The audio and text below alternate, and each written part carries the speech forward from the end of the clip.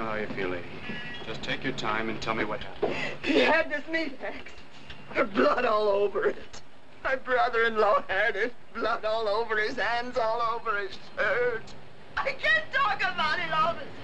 I know it's rough, lady, but I have to have the facts. He comes staggering out in the hall and says, I did it. Told the cops. And then he... Snap it up, Captain. Lieutenant Davis just blew in. What's he going to do, officer? I'm not a cop, lady. But you said... All I said was I had to ask you some questions. I'm from the Express. You made me go through all that? Why, you're not decent. You're not human. Sorry, lady. All part of the job. Well, well, Lieutenant Davis. Say, this must have been a homicide. Hi, Lieutenant. Wait till you hear it. Messy one. You keep pulling stuff like this, McCleary, and so help me, if it's the last thing I do, I'll run you in. Now, that's a warning.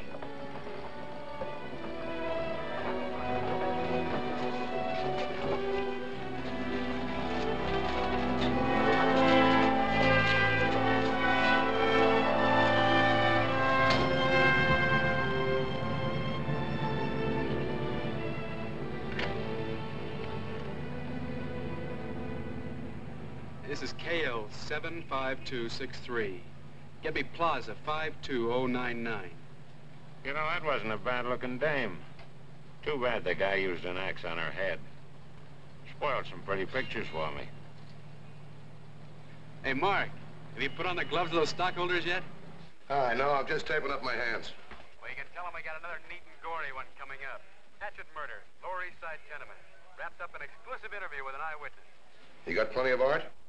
Yeah, Biddle grabbed all he could of the body. A dame, very messy. Got a great hysterical close-up of her sister. I'll even write the caption for you. I seen him with a bloody meat axe. Good. With that, I can sell papers. Give it a rewrite. We'll get it in the final. Hold on. What do you want? Mr. Madison called down from the boardroom again, Mr. Chapman.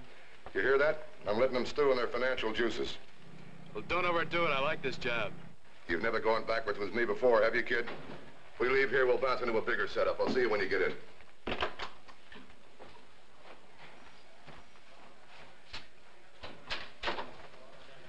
As one of the largest stockholders in this corporation, I would like to know why the New York Express, once a distinguished and respected newspaper, has been allowed to become a cheap and depraved publication.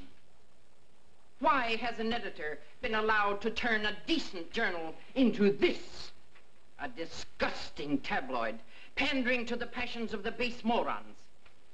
I demand an explanation, Frank Madison. Well, Mrs. Raleigh, in defense of Mark Chapman, Mr. Madison, I'd like to handle my own defense, if you don't mind. It's just what you say, Mark. Mrs. Raleigh, I think you and the other stockholders should know that your publisher hired me as executive editor with full rights to transform this newspaper. He did this for a very simple reason. He was fed up with operating at a loss. Why did Mr. Madison hire me? Well, he felt it was time that the Express buried its antiquated and negative approach, such as this. But who won? And become a positive newspaper. We're in a business, ladies and gentlemen, a business of satisfying the hunger of the public for thrills, escape, and news. Here's where I took over your highly respectable White Elephant. Instead of headlining a UN story, we gave them a Vice story. Obviously, they went for it. We played down the presidential appointments, concentrated on the Gorilla Man killings. Here's what happened. 30 or 40,000 new readers. Why, in a year, circulation's up over 110%. And when we reach 750,000, we'll have to pay you a big bonus. I'm not sure I like this at all. Did you like the dividend check you got last month for the first time in 12 years? And I don't like this, sir. What kind of journalism is this? A newspaper staging a cheap, vulgar display in order to attract the stupid slobs of the city. The thousands that will attend the Lonely Heart dance tonight, these poor, friendly, unhappy people whom you call stupid slobs, buy and read this newspaper. Their loyalty helped put that dividend check in your pocket. And I suppose you think it's a public service when one of your reporters is arrested for withholding information from the police? Or whatever it was? This, what's his name, McCleary person, and the things he writes about. I think he should be fired. This McCleary person is the best young reporter I've seen in 25 years of newspapering.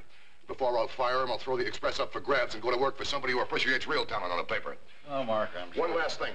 The only contract I have here is a handshake between Mr. Madison and myself. Now, unless you give me full rights to run this paper the way I want, I'll quit after the final edition today.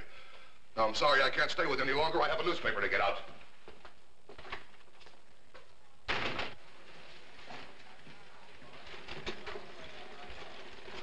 Your story ready, Miss Elsa? Have the rest in a minute, Joey. Oh, Mr. Chapman. Thanks.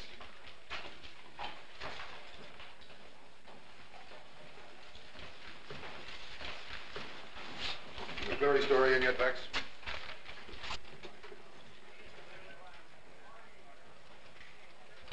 How'd you make out in the torture chamber? This is good. Give it a big play. Mac will do a byline follow-up tomorrow. What are these?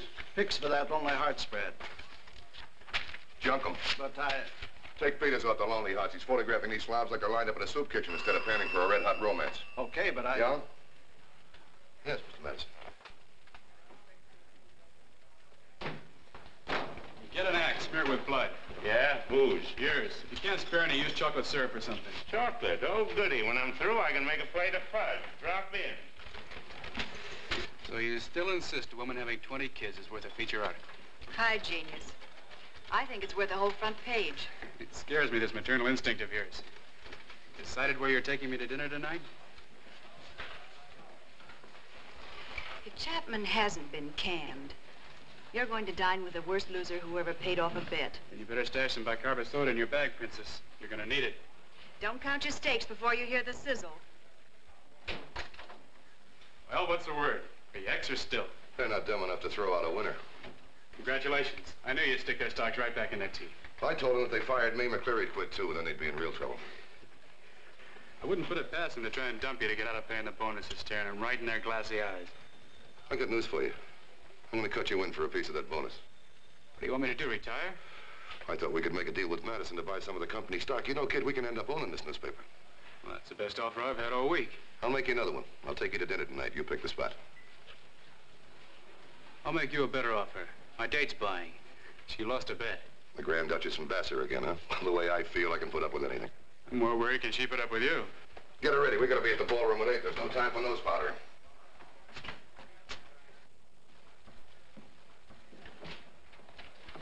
Don't break your ears with that grin. I can see. He's still in. No loud whoops of joy, baby? Well, I tried everything. I crossed my fingers, said prayers, burned candles. Who's your tailor, Princess? Let's get out of here. I've had to look at that Chapman face all day. I've got to cover his fiasco tonight and suffer some more. At least just looking at you for an hour will be a welcome change. You're taking me to dinner? Let's go. Taking him? Oh, wait a minute. Our bet was between you and me. Our bet was loser buys dinner. We didn't say for how many. Well, you double-crossing... I knew you'd be a good loser. Someday remind me to tell you about the girls.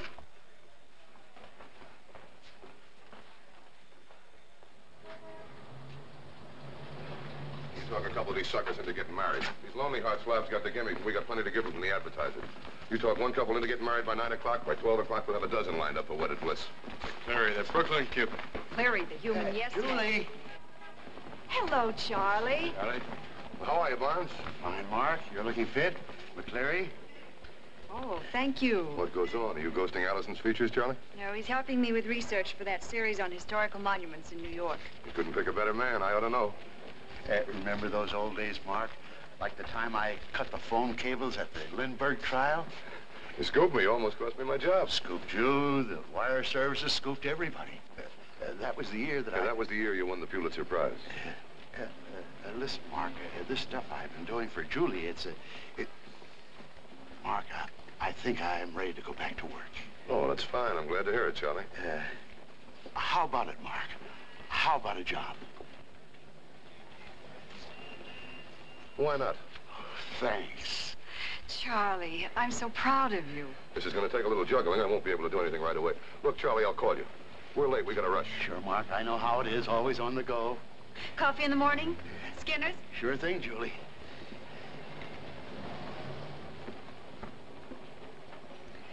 All the time I thought you were... How much to give him? $10. He earned it.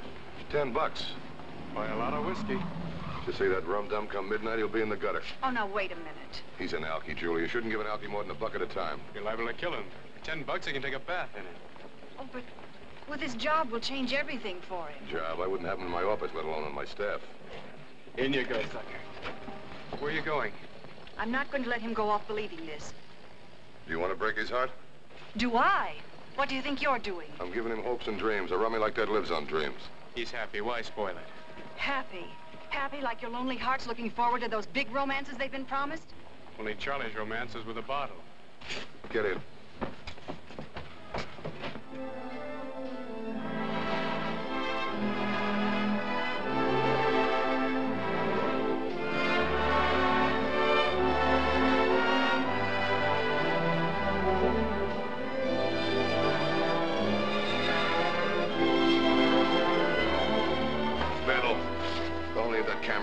Stop gold-breaking on the other guys. I must have got 100 shots already, Mr. Chapman. My arm's giving out. You've only started. I want shots of people from every state. Now start shooting.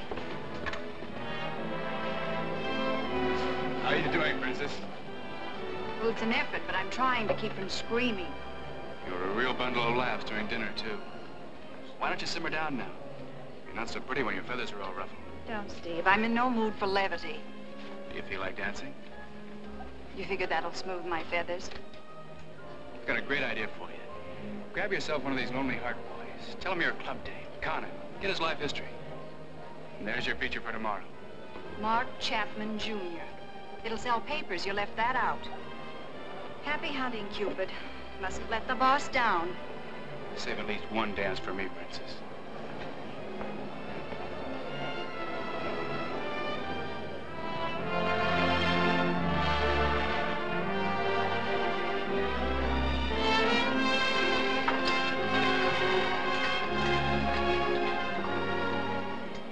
Every time I aim my lens at one of these walking zombies, I think of the time I covered the Miss America contest.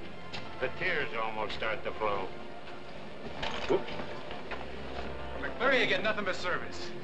10 minutes before 9, and couple number 1. Mary and Joe met in front of the Arkansas booth. You would love at first sight. Almost. Right? Well, sure.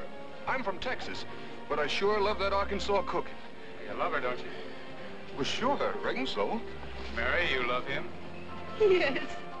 See, they're crazy about each other. Yeah, that's fine. Hey, Edwards. We've got a romance going here. They're ready for the orange blossoms. Well, how do you do, and congratulations. Save the teeth for the bandstand. Get up there and make the big announcement. Yes, sir, Mr. Chapman.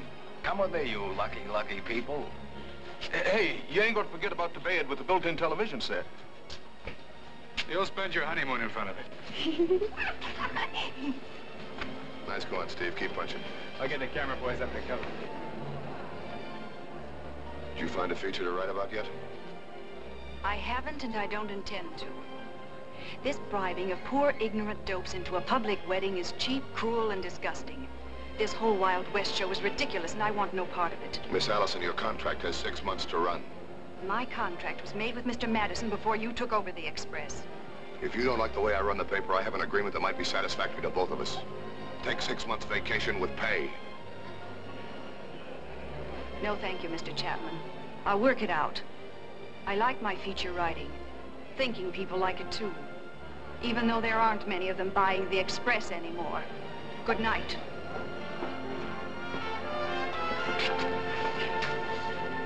That's it.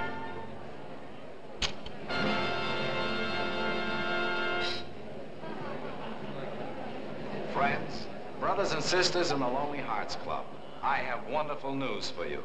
Living proof that this magnificent club is more than just a name. But first, how would you like to meet the great man who created your club? Mr. Mark Chapman, editor of the New York Express. Put the spotlight on him, over there.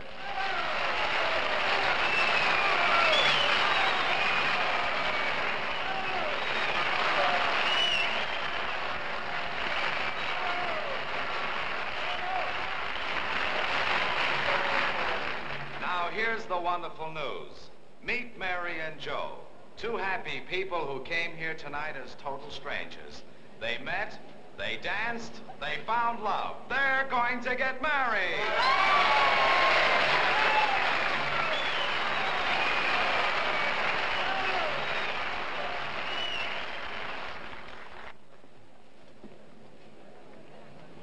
George? As the first couple George of Grant. tonight, Mary and Joe will receive compliments of the Express. Charlotte. A wedding night in a New York hotel. Finding you here. A fine set of I was so sure that you must be dead. George Grant is dead. Yes, I just heard. You're the... We can't talk here. We can talk at my place, George. We've got a lot to talk about. Go on out. I'll meet you at the side entrance.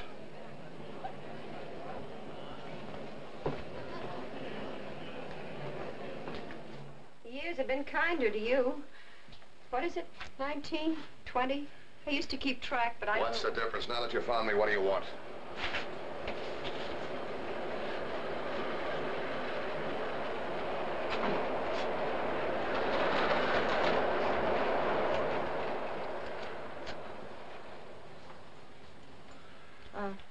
May I?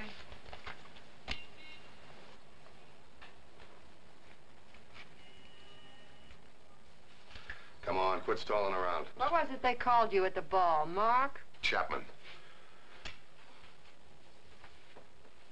When did you change your name, George? Right after you left me? So I wouldn't find you? You knew I was so crazy about you, I'd look and look and look. Didn't you, George? Come on, get to it. What do you want? You're still in a hurry, aren't you? That's the thing I remember best about you. The fella who always ran and never walked. Had to get places fast. And you got places, didn't you, George? You need some money? Here's some for now. Money. The payoff, George? How much? How much for each year? How much for the agony and the heartbreak and the fear? Oh, Charlotte, cut the ham act. This could be for the doctor bill. See? I was 20 years younger then. Took things more seriously. I can't imagine how much. You're boring me now like you always did. People always bored you when you didn't have any more use for them, didn't they, George? Bores and nuisances, I get rid of them. Yeah, the same gentle way you got rid of me. My lawyer will get in touch with you. He'll arrange a quiet divorce and generous alimony.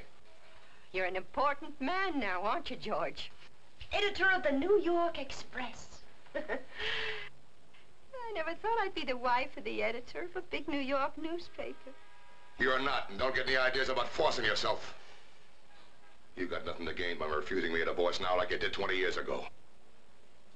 I was young then and so foolishly in love. I wanted so much to hold on to you. I made all of my mistakes when I was young, and you were the biggest one. I fell for an attractive hunk of flesh. Hold me. You didn't try to hang on. You strangled me. I smothered to death with you.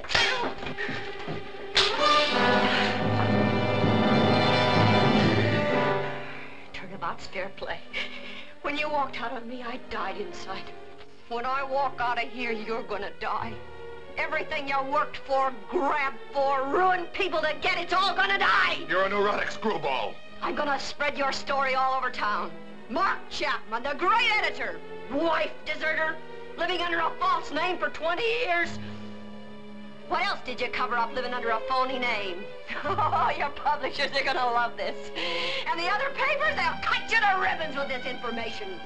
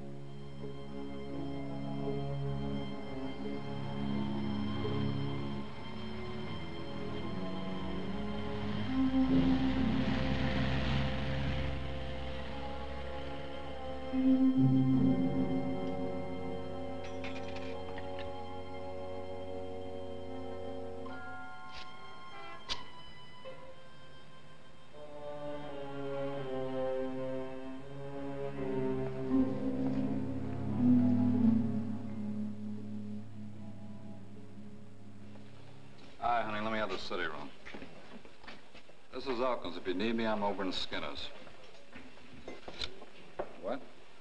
Having breakfast. Have breakfast.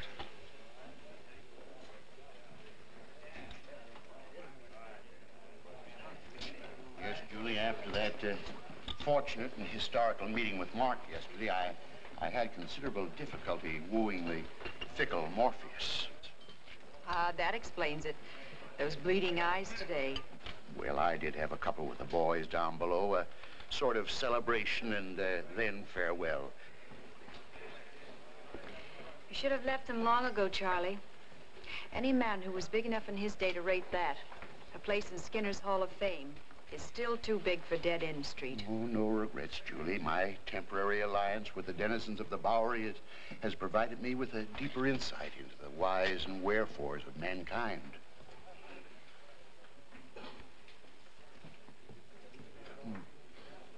Proven medical fact, when the human system has been lengthily nurtured on alcoholic stimulants, any abrupt cessation of same will result in a negative reaction. Absolutely. Oh, but I'm tapering off. I'll be a firmly rooted passenger on the old water wagon by the time Mark's ready for me. Charlie, don't bet everything on Mark Chapman. Oh, he won't let me down. First time I felt ready, I asked him for a job. What happened? He offered me one, didn't he? Mr. Lonelyheart. Compliments of the Express, Myrtle. I see you read.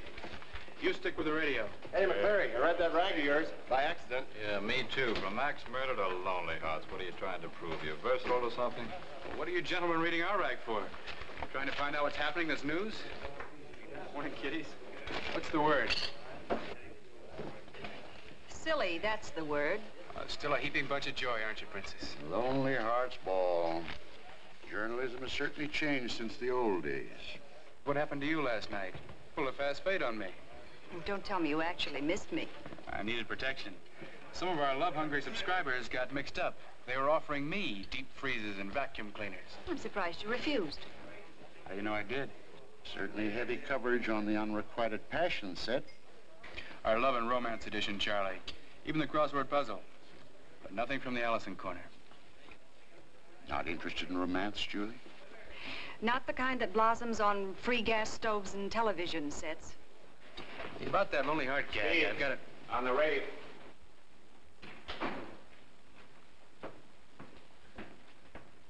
Julie? Hi, Biddle. Hi, Charlie. Police call. Dead dame in a flat on 3rd Avenue. You interested? Well, she'd probably be a cheerful change. I'm still getting the icebox treatment from the female on my left. After them scarecrows I shot last night, I figure my luck's gotta change. Even dead, this dame's bound to have more glamour. Let's give her a look. Thanks for the coffee, kitten.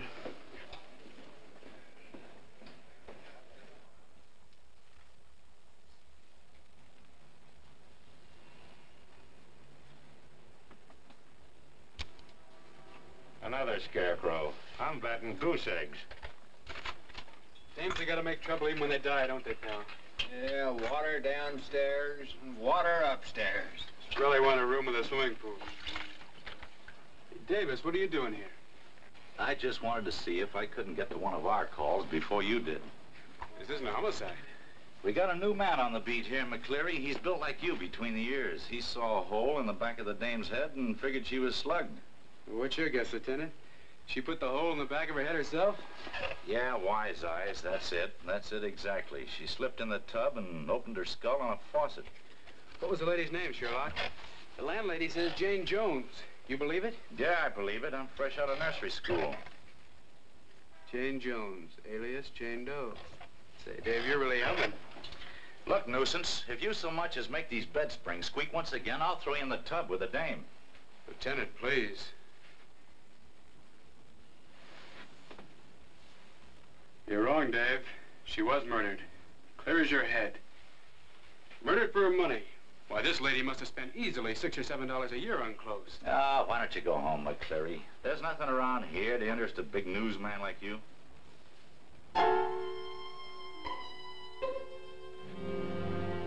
Look, Junior, keep your nose in your own business, or I'll run you in for obstruction, suspicion, and vagrancy. Sure, Dave. I just thought there might be something in here to help identify her. No suitcase, huh? In there, boys. Okay, Steve, I got all I need. Thanks, Dave. No, not you two again. Oh, what do you guys do? Smell these things before the police callers even in? Try to forget your mugs. There's a lady in the bathroom. Just so knock before entering. Coming through.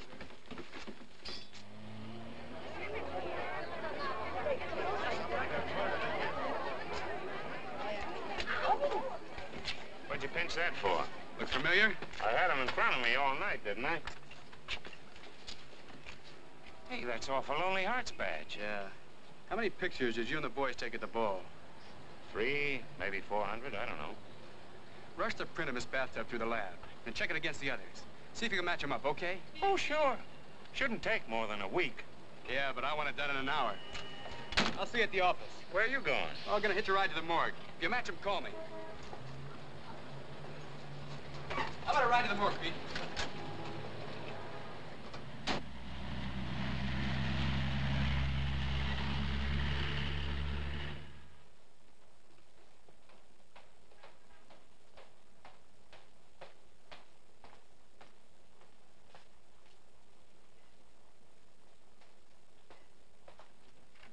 Hey, Needle Nellie. Anybody home?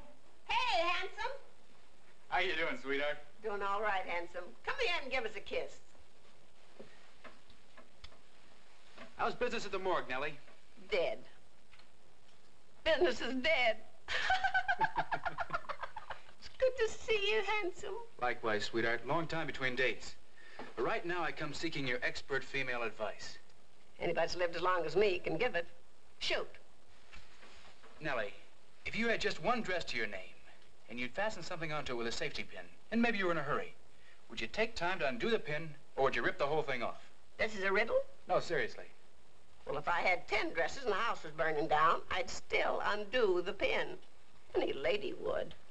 That's what I figured. I just wanted a woman to confirm it. I love you, Nellie. I love you. Where you going, handsome? Oh, I gotta see the doc. Oh. Maybe I can get you some business, Nellie.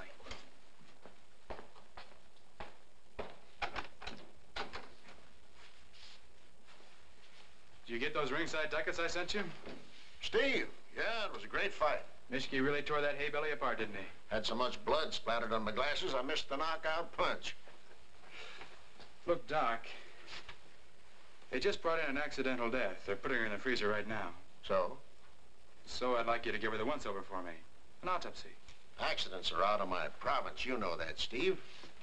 It's going to be a great World Series this year. Yeah, that it is. I don't suppose you'd be interested in viewing the festivities from a box seat. You trying to bribe a city official? Right behind first base, Doc.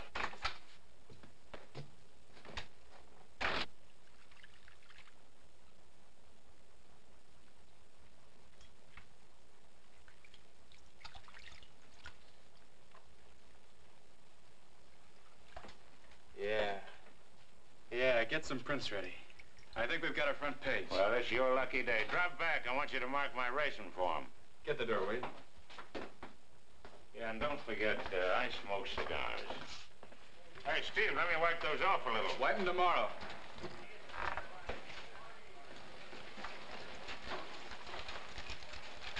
Will you smile again if I take you to dinner tonight? Little celebration coming up. What's the celebration? Another McCleary scoop. Getting monotonous, isn't it? That dinner. A two-party celebration? Or are you bringing a friend? Just you and me alone. I'll smile again. What are the fragile treasures? Very rare items. Pictures of a dame with her mouth shut. Joey, catch the door, will you? All right. I've been waiting a long time for a chance to say this. Stop the presses. Did you get a morning after story on any of those couples we married last night? I got a story from one of the Lonely Heart ball guests, all right. But she didn't get married last night. She got murdered.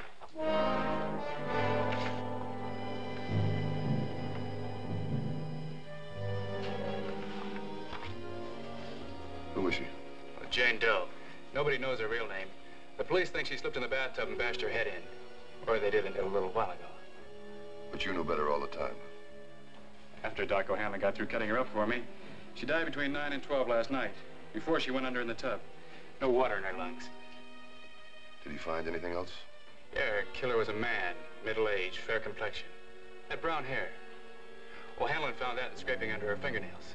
You ran into this just by playing a hunch, huh? Well, a string from a Lonely Heart badge was on her dress in the closet. The badge had been torn off. I followed through from there. Well, is this a story? This Lonely Heart murdered after the ball? Can you sell papers with this?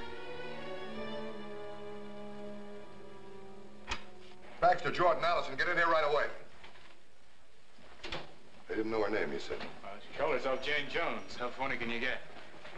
We've just been struck by lightning. It's a great follow-up to the Lonely Hearts ball. Tell them about it, Steve. We'll call her Miss Lonely Heart. No other name. Alone in the city. Friendless. She went to our shindig last night hunting for a soulmate. Maybe she found one. The wrong one. Anyway, she left early. And sometime before midnight, she was beaten to death in her room by a brown-haired, middle-aged man of fair complexion. A smash follow-up is right. The killer had a head full of brains, good nerves. He lugged her to the bathroom, stripped her, tossed the body in the tub. No, he stood the body in the tub. Aimed, let go. Bang, her head cracks the faucet. Almost perfect crime. Ordinary accident. He's working smartly. A guy with imagination. He takes her slip, stockings, washes them, hangs them up to dry. He wipes his prints off everywhere. Starts getting rid of anything that could identify her. He took a ring off her, probably a wedding or engagement ring. How do you know that? Oh, whitey circle, third finger left hand. O'Hanlon spotted it at the morgue. All right, go on. Well, he grabs any other personal items that might identify her and throws them in her suitcase and blows. How do you know she's got a suitcase? Every dame's got a suitcase, but there wasn't one in Miss Lonely Heart's room. This'll kick up the circulation. We can make the 5 o'clock edition exclusive. Steve can do the lead story. Jordan, I want 3 column cuts of the dame's picture at the ball and the murder photo. Allison, write me a sob story. Miss Lonely Heart won't be lonely anymore. Fine job, Steve. Sure, it's a great job, but we're gonna top it. How? Bury her. Bury her? The best story I ever dug up, and he tops it. By 5 o'clock tonight, Miss Lonely Heart will be selling newspapers for us in every street corner in Manhattan. Now, go on, get going.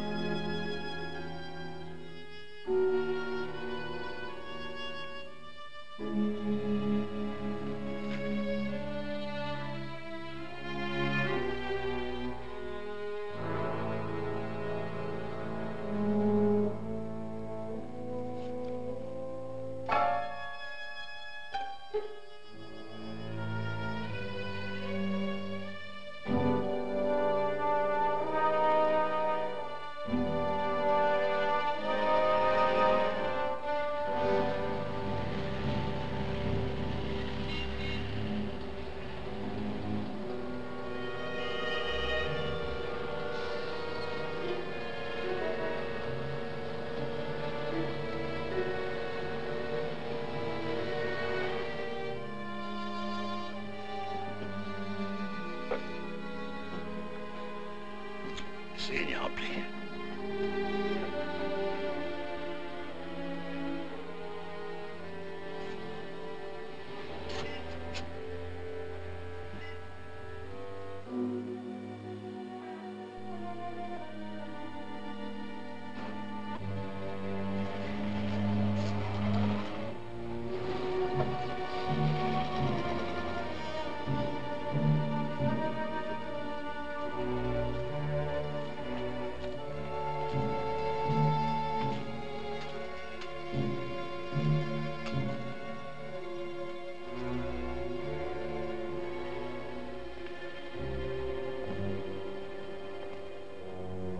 Look, I've shown you everything in the shop. That's the last one I got.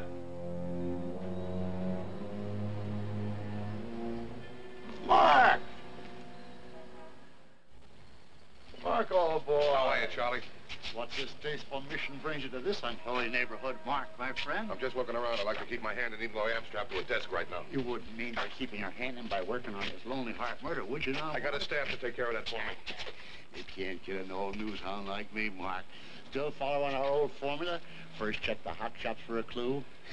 Didn't want to tip your hand to those cops in there, did you? I tell you, I'm not down here on business. Now stop playing hawkshaw. Let me show you Charlie Barnes still has the master's touch when it comes to following up a lead, Mark. Tell me about it later, will you, when you come back to work for me? You're afraid I'll get drunk and skip the story. I'm tapering off, Mark. That's fine, Charlie. I'll call you. Let me work this with you, Mark. I know this whole district from gutter to rumheads. Pete in the pawn shop's an honored friend of mine. Yeah. I can get him to work with me. Charlie. Oh, go away. Here, Charlie, here's something on account. Oh, I don't want a handout, Mark. I want You to can pay me later. I'll call you, Charlie. Mark, let me...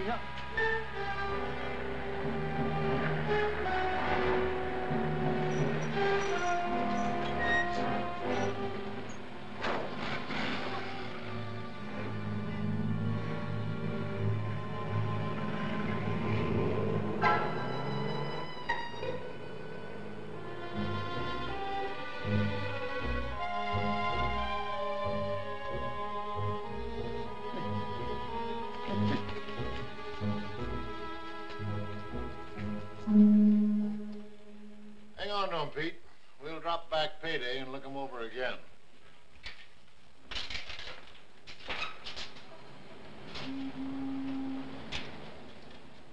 Them guys should wear glasses to do so much looking, but never no buying. Get this for me, Pete. Taking something out for a change instead of putting it in, eh, Charlie?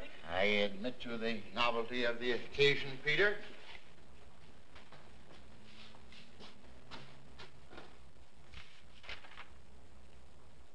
Hey, you didn't hawk this with me. Doing a favor for a friend. Them cops. You know what, someday they should buy something from me. No, that'd be bad. I'd drop dead. You know, Charlie, I ought to be in some other kind of business. You really meet a very poor class of people in this business. Not mean anything personal, you understand. But I'm always dealing with people who are in trouble. People who gotta hawk something. People who gotta buy something cheap. I don't like cheap things. I never did and I never will. I should have been a big fur man, maybe. Or a big jewelry man. Then I could deal with rich people. That's the kind of people I really prefer to deal with. Hey, how much is on this ticket? $2.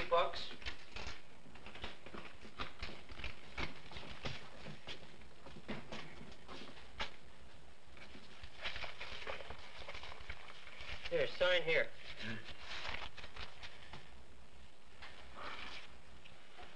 You know, sometimes they say even the rich people aren't happy. But how that could be, I don't know. Thank you, Peter. Thank you for being in business. Thank you very much.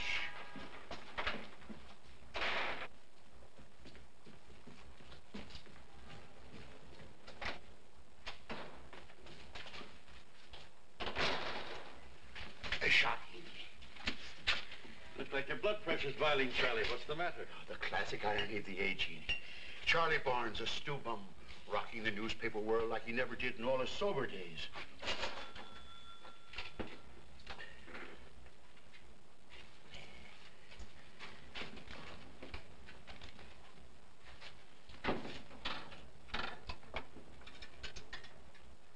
Imposing. Yes, sir. Yes. Yes, madam, I have two answers for you. First, you shouldn't talk to strange men in bars. Second, because he asked you to marry him and hit you with a pretzel dish when you refused, isn't conclusive proof he's our lonely heart killer. But thanks for calling, lady. Bye. Only or not, those tips belong to the police. When are you going to get rid of the idea you're wearing an invisible badge? Julie Allison. Hello, Charlie. How are you? The Lonely Heart murder. And you've got to meet me right away. We have to figure out how to handle this. I know the killer, and it's dynamite. Well, Charlie, that story is really Steve McCleary's. I think you'd better talk to... No, Julie, I want you to have this. Now I can repay you, Julie, child, for everything. Julie, this is so tremendous. It'll put both of us on top. Yeah. What, Julie? Okay, both of you meet me. Maybe we will need somebody like McCleary. Steve, Charlie says he has information on the murder. He's awfully excited about something. About 2 quarts full, probably. Yeah, Charlie. What's up? I wanted Julie to have this, but she insists you be on in it. I mean, you be in on it. What's the matter, Charlie? No. What? You're not sore, eh? No, go away. What have I got? I've got the Lonely Heart Killer for you, that's what. Gee, Charlie, that's great. You getting him crocked so he'll confess? I haven't got him. I know who he is. Born like to be born a summer.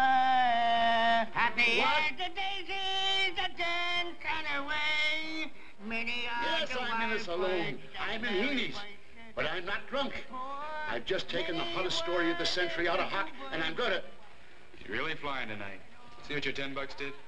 Stop treating him like some weak-minded child. Listen to what he's got. He's not this excited for nothing. You know what he's got. The DTs.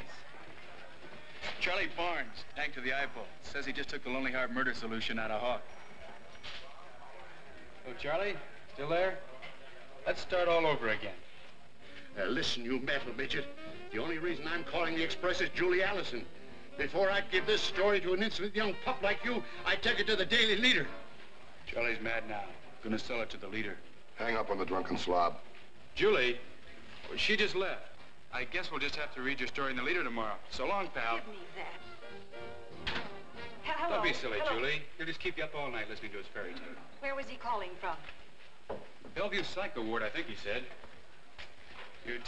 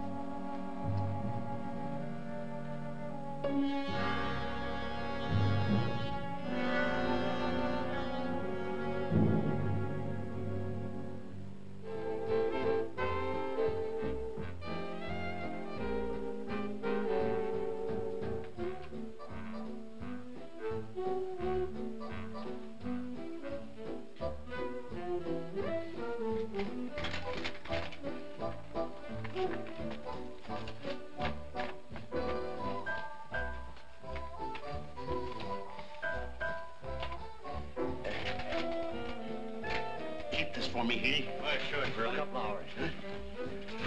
One more, Heaney. One for the road.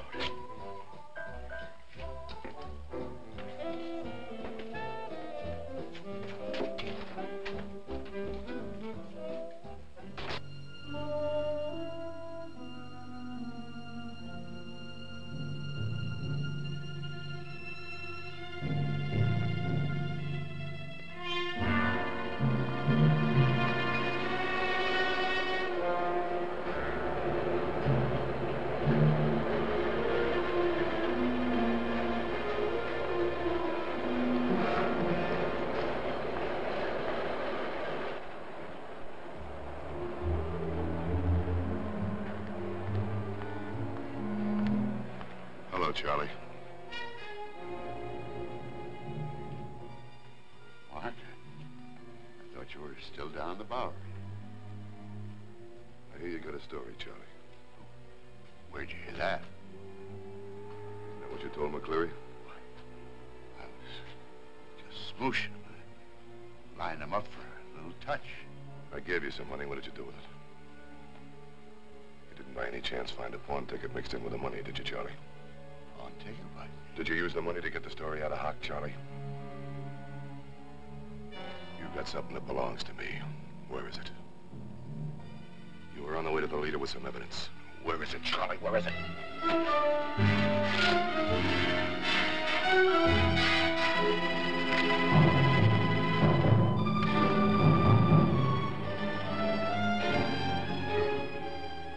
It's a wonderful story, isn't it, Charlie? You wanted to be a big man, Mark. This will make you famous beyond your most ambitious dreams.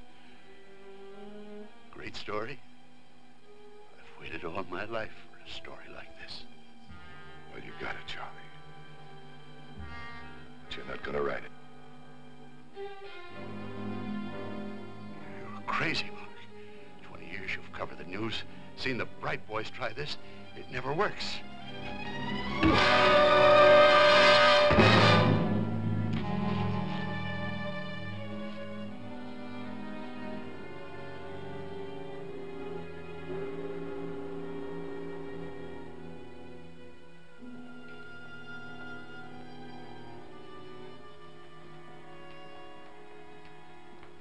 Heard about Charlie Barnes. Rotten deal. It's hard when it's someone like Charlie you've known for 22 years. I knew him 25 years. I never expected to see him laying on a slab in this place. Is that right, Doc? Was he found in an alleyway across from the Daily Leader? Steve? Yes, that's right. The Daily Leader.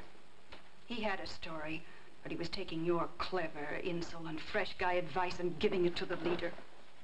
He was drunk, Julie. How could I know? Charlie Barnes never got so drunk he didn't know a story. Or that he'd try to peddle a phony tip to a newspaper. But you couldn't bother listening to him. You and that newsprint hero of yours, Mark Chapman. You couldn't expect us to believe that Charlie Barnes had any real information on the murder, Julie. We still don't know that he did. If you and that stone-hearted, glory-seeking, I am the great Mark Chapman, had thrown Charlie the miserable crumb of respect of just listening to him, he'd be alive today. Julie, maybe you're right. Maybe it is partly my fault Charlie's dead. I'm sorry. Really sorry. But what can I do? Oh, don't go soft. Show Chapman you're a chip off the old block. Have him give Charlie a fancy funeral. Great headline. The Express buries its cast-offs. It'll sell papers.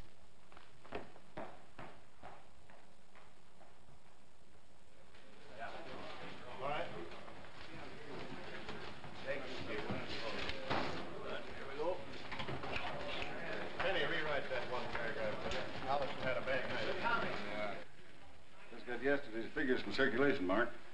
696,000. You're moving up there. Looks as though it's going to cost the Express some bonus money before long. Quicker than you can say good afternoon, Mrs. Stockholder Rowley. We're only starting, Mr. Madison, only starting. That's the spirit. When you get to the editor's chair, remember one thing. You're a hero with a lifetime job as long as the circulation is rising. What have you got there? Something that'll keep circulation rising? Charlie Barnes' story. What are you talking about? Charlie wasn't near the Daily Leader by accident, Mark. He had something to print. I couldn't find it in his effects at the morgue this morning, but I found it at Heaney's bar, the joint Charlie phoned from last night. Half a pawn shop ticket was still on the bag. Pete's Hawk Shop, I checked it. Charlie came in the pawn shop last night with a claim check. Said he was unhawking it for a friend. Well, what's in the bag? Miss Lonely Heart's name and address? Better than that, Mark.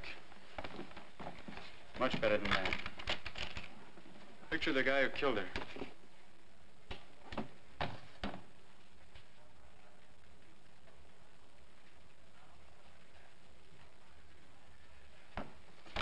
Picture. You can't even see the guy's face. What's the matter, Mark? This is the first real lead we've got. The way you talked, I thought we had it all sewed up. Sure, it's a lead, but it's a thin one. How much does this give us? Well, we're certain the dame had a husband. They were married in 1931 in Connecticut. The husband's the guy who killed her. How do you make that? The ring mark on her finger must have been a wedding ring. The inscription inside could have identified him. And he grabbed the pawn ticket, figuring she'd hawk some belongings that might peg him. Makes sense. Charlie got the pawn ticket from the killer. He must have been with him sometime, someplace yesterday. A lot of people could have seen them together, right? Could have. Splash this picture on the front page tonight. Offer a reward for information. Lonely Heart Killer strikes again. When you write the story, say that Barnes is working on this case undercover for the Express. He got too close to the killer and died in the line of duty. Mark, I don't know. Nobody can deny it. It'll help sell papers. We'll offer $1,000. Look, kid. Don't pin your hopes on anybody being able to spot the guy from this. Unless they got X-ray eyes. I'm sure Charlie connected the guy in the picture with the bird who gave him the pawn ticket. I'm gonna find Tooth the Bowery myself. It's even money. That's where Charlie ran into our man. Good luck, kid.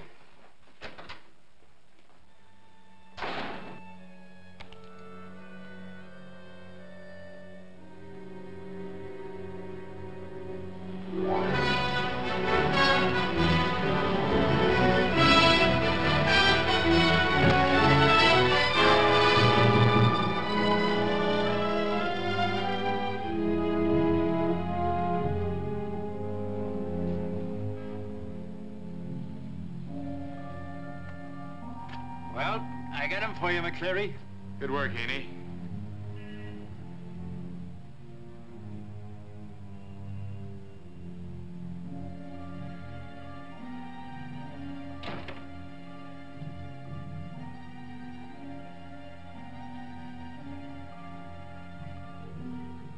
Well, this does it. I'll never touch another drop the rest of my life.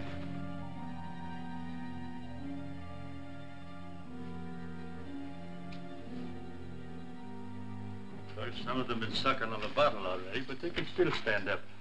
They all knew Charlie? Yeah, they all know him. If you give McCleary here any bum information, I'll brain you. And I might even do worse. No more free shots when you're seeing little red spiders. How many of you boys saw Charlie Barnes the day he was killed? Raise your hands. All right, raise your mitts, them that seen Charlie day before yesterday. Good. Where did you see him? See who? This guy must be used to talking to mirrors. Charlie Barnes. I seen him come out of the joint where he flopped in the morning. You. Where'd you see him? Humpty O'Dougall Saloon. What time? In the afternoon. Late in the afternoon. Charlie had a nice little bun on. Was he with anybody? With anybody? Sure he was with somebody. Charlie never drank by himself if he had a little cash on him. Well, do you know the guy he was with? Certainly I know who he was with. Who was it? Me. He sprung me 3 slugs.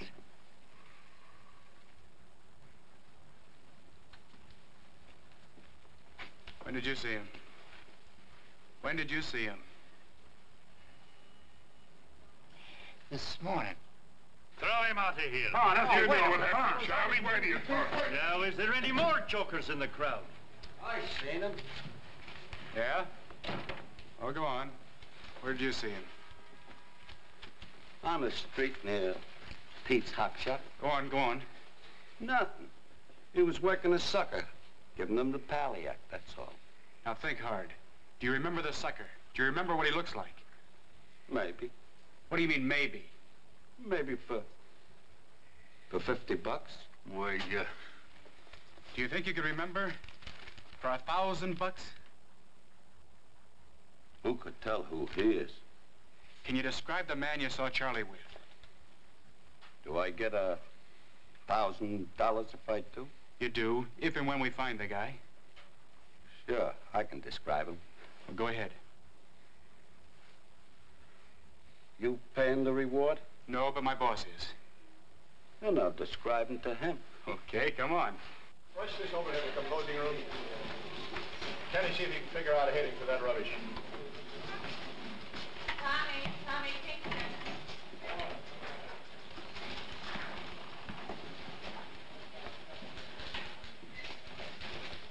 Wait here.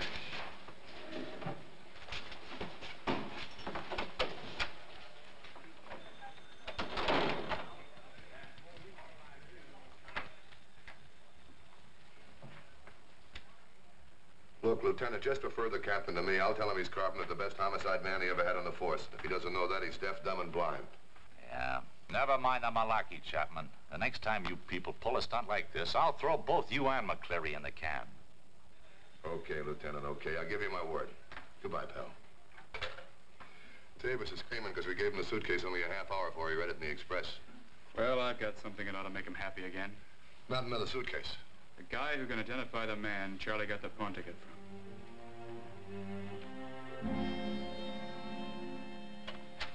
Hey, Bailey, come in here.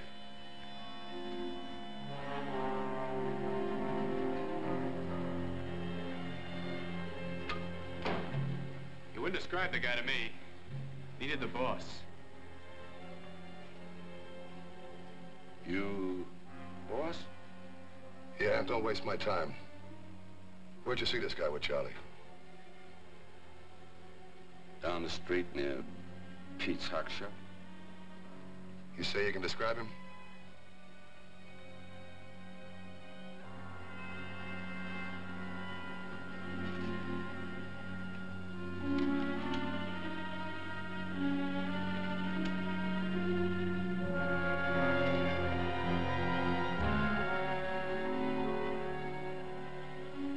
Well, go on. What do you look like?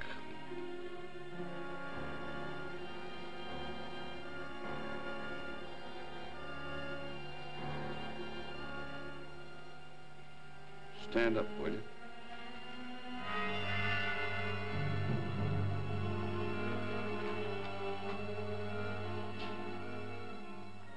Yeah. Just how I figured.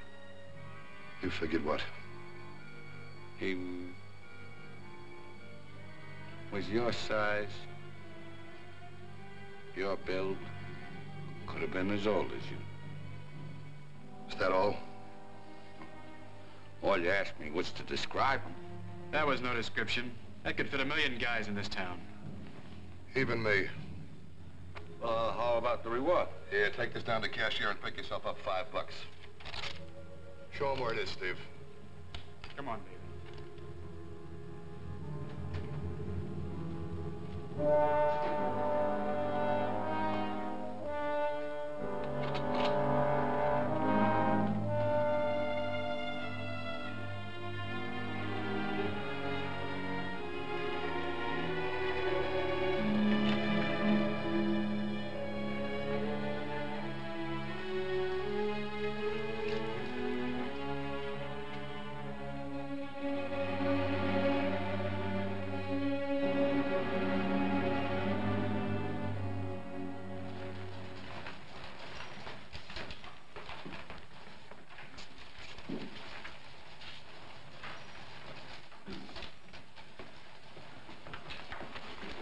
Baxter, where's Julie? She came in this morning, banged this out on her typewriter, and told me to give it to Chapman.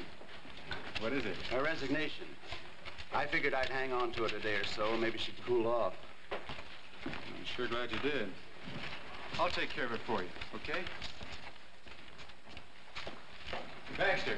Thanks.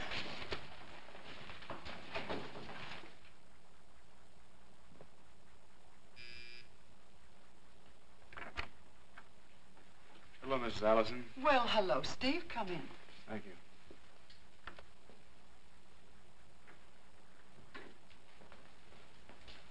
I have a pot of coffee in the kitchen. I better see to it. Can I say a few words to you without getting hit with a table or something? Speak your piece and get it over with. I just got rocked with a bad piece of news, Julie. I heard about your resignation. Well, I can't imagine why you'd shed any tears over it. Oh, for what it's worth, resigning knocks the props out of a lot of things for me. That couldn't have come from Steve McCleary. Okay, pass it. But I didn't figure your burn at Chapman and me would be bigger than your wanting to do something about Charlie's murder. Don't start playing me for a hollow-headed female now, Steve. Your only interest in Chapman's, and Charlie's death is exploiting it for all the circulation jumping it's worth. Julie, I'm not digging on a story now just for the schoolboy bang of seeing my name over a sensational yarn. Yeah, that's right. I had to get hit pretty hard before I smartened up. But now I'm leveling on the Charlie Barnes business. Well, if I can believe what I'm hearing, this certainly is a different McCleary. I've been working night and day. All I've done is run the local leads to a dead end. There's only one gimmick left to follow. This picture, a marriage in Connecticut. It's odd the person who married them hasn't recognized it. Unless he's dead or hasn't seen the picture. Yeah, I thought of that angle, too. It's 1,000,000 to 1 shot. The guy'd have to be an elephant to remember a face after 21 years. Tell him about the elephant we met on Fifth Avenue about 4 years ago. We were walking along the street when, right out of the blue, a complete stranger stopped me. It turned out to be the little preacher who married Julie's father and me in Portland, Maine, 23 years before. And he actually was able to recognize you. And I'd put on a little weight since then. They say a New Englander seldom forgets a face. Crazy odds. What can we lose? Yeah, get this picture to every churchman, judge, and justice of the peace in Connecticut. It's certainly worth trying. It's a big job. Compiling lists, checking out leads. Oh, it can be done. The two of us can handle it, Julie. Well, I'd like to, Steve, but I've resigned. I'd sooner drop dead than ask Mark Chapman for my job back.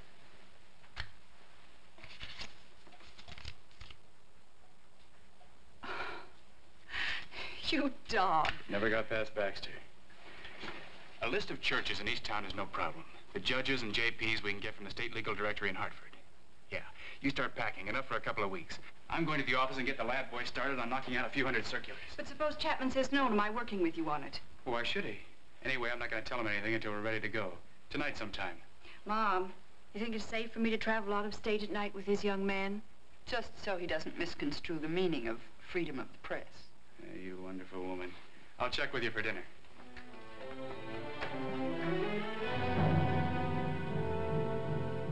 Steve, this is shot in the dark stuff. Mark, more rabbit-brained ideas than this have paid off. Your hottest lead is right here in town where the murders were committed. Yeah, our hottest lead was in town, but it dried up like a puddle in July. You're looking for a mental marvel, a guy who can recognize somebody he'd seen for 15 or 20 minutes at a wedding ceremony he performed 21 years ago. How do we know he only saw him for 15 or 20 minutes? Maybe they were members of his church or were married by a judge or a justice in their own town. Steve, you're off on a needle in a haystack hunt. You can find a needle in a haystack if you look long enough. You don't think I'm going to let you hang around up there indefinitely, do you? You won't have to. A week, probably. Julie Allison's coming along to help me. It's all arranged. Oh, it's all arranged. And that $5 grand reward, you arranged that, too? Well, no, you did. Or will. Mark, what's eating you? I'm only checking out every possible angle. Kid, I don't want you to beat your brains out. We can get just so much out of this lonely heart story, then we'll start easing it off and let it die a natural death. Let it die? Mark, we let Charlie Barnes die. The least we can do now is to find his killer. You're the guy who pounded into me. Never give up till you've got the story. Well, I'm not quitting on this one until I've licked it. You can reach me at the Linux Hotel in Hartford.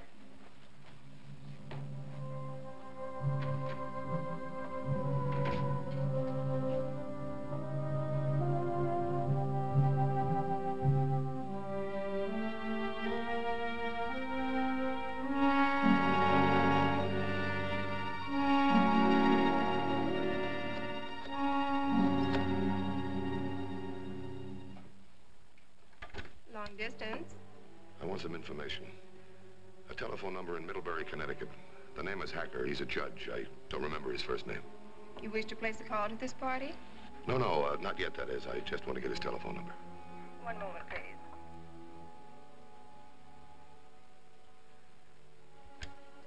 Hello, the Middlebury operator has no listing for anyone by that name. Oh, there isn't. Middlebury's a small town. Will you ask the operator if she knows anything about Judge Hacker at all? Is he deceased, moved away, or what? One moment, please.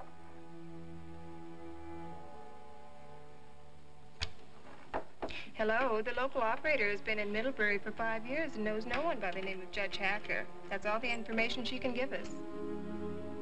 Thanks.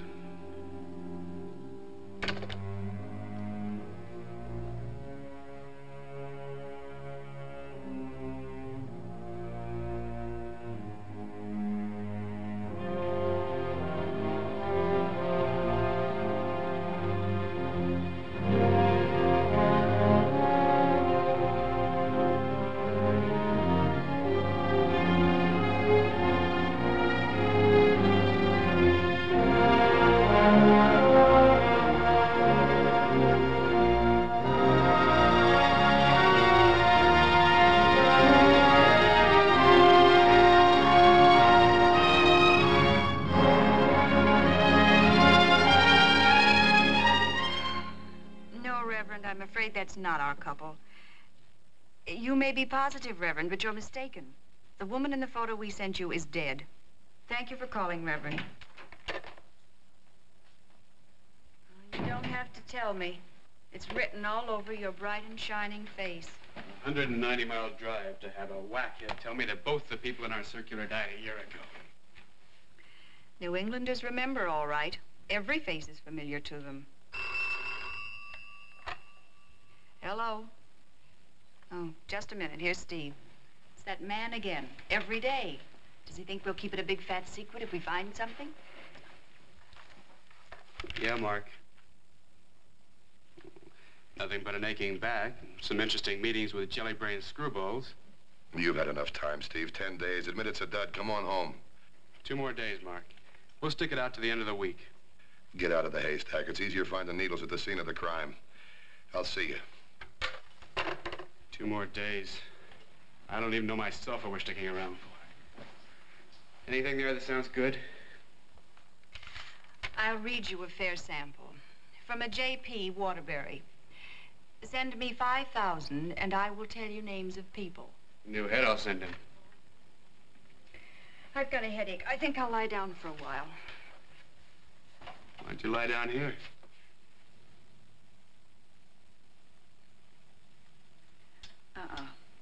I'll go to my room.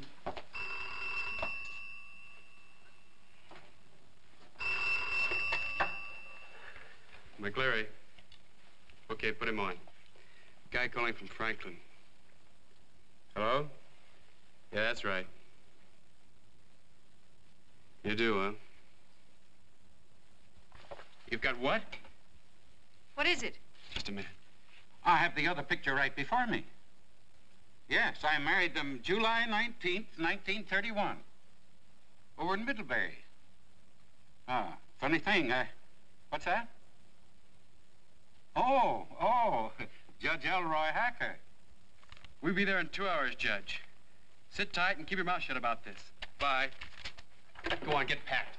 He's liable to drop dead on us or something.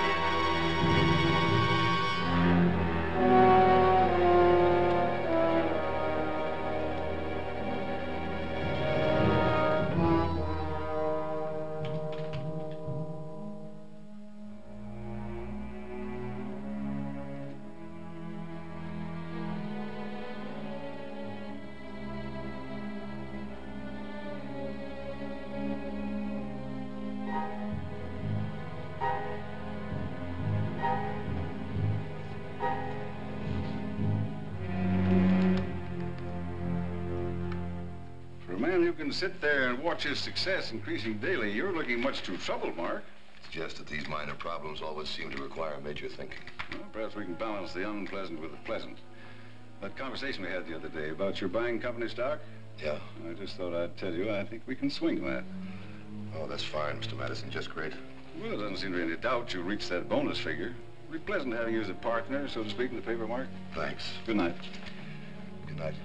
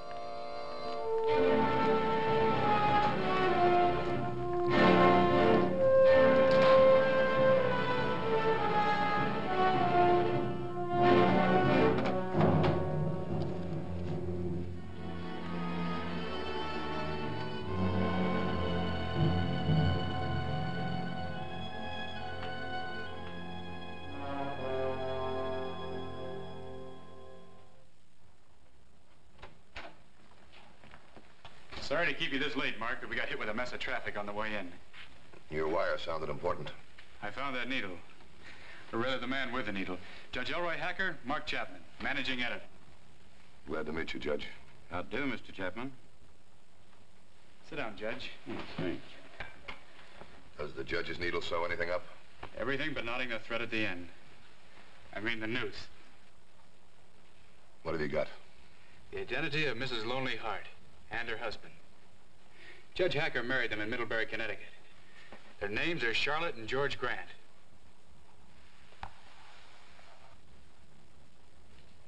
Did you get that, Mark? The name of the Lonely Heart killer is George Grant. Yeah, I heard you. Go on. Strike two. The judge is sure he can identify George Grant when he sees him again. Oh, you see, I took this picture myself. A little extra service the judge gave his bridal couple. Yes, I'd send them a print and put one in my own scrapbook. The judge even furnished a just married sign. Judge, you said you married them in Middlebury, but Steve found you in Franklin. I retired 7 years ago. I'm partial to fishing, so I moved over on the coast. I only happened to see your circular by chance in the office of a justice friend of mine. I always said you were born to the field of shamrocks. Sure, the McClearys raise their kids on nothing but rabbit's feet. Judge, what makes you so sure you can identify George Grant today? Well, mainly because right after I took that wedding picture, this Grant got vexed at his wife about something. I can remember his voice snapping at her, his face getting red.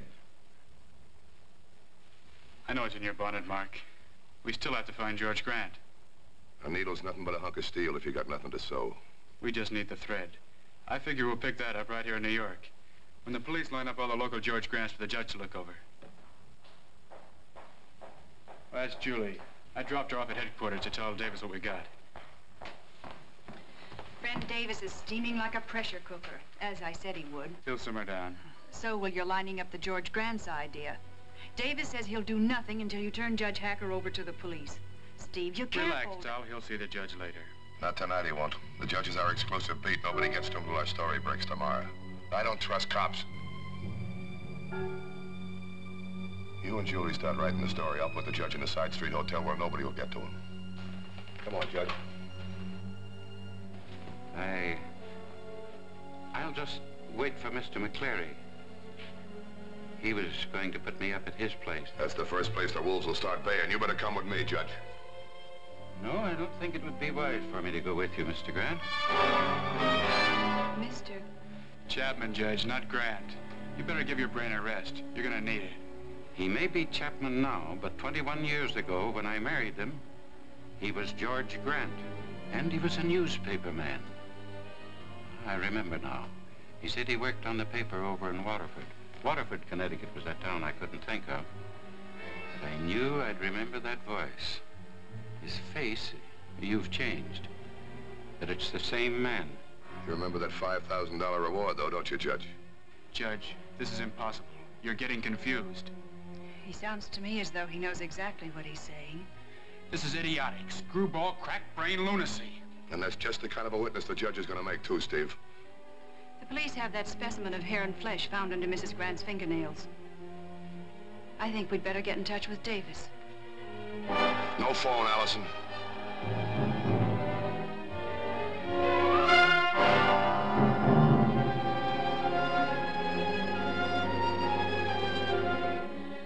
Julie pegged you right off.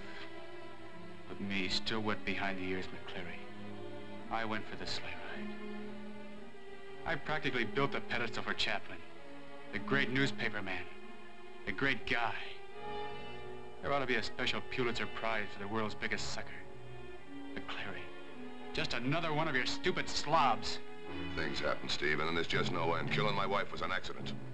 And Charlie Barnes, who never hurt a fly in his life. A washed-up drunken rummy who had nothing to live for against a career that was just reaching its prime. It wasn't an even exchange. You've got a great career ahead of you now. That's all down the drain. I gotta make different plans now. You should have started running when you got my wire, sucker. I gambled. The stakes are big enough you don't run unless there's nothing else left to do. Don't try it, kid.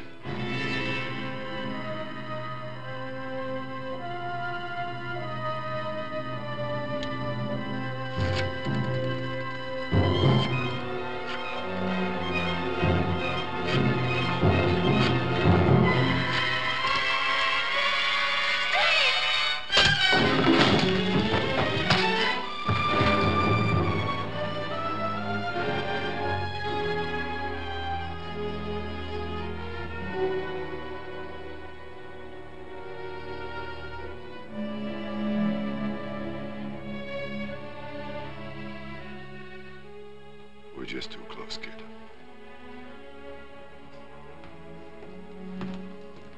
I figured I'd find you birds here. Still playing me for a pushover, aren't you? Steve, you remember how I told you that someday you'd run into a really great story? Well, this one ought to do it, huh? Yeah, this one will do. I'll give you the lead on it. The elusive Lonely Heart killer object of a nationwide search for the past 2 weeks was last night trapped in the office of the New York Express.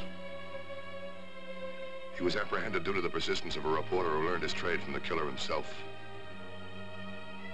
The murderer was revealed to be Mark Chapman, managing editor of the New York Express. Write it up big, kid. It'll sell a lot of papers. All right, drop it, Chapman.